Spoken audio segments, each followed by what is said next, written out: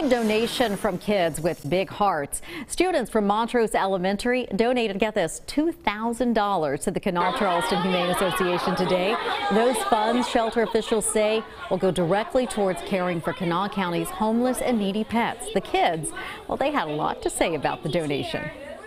I think it's important because they need a home and they're lonely and they're so cute and you want to adopt one. They've just been found out somewhere and they've been looking for a home, and it's important that they get a home that they like and they can live there.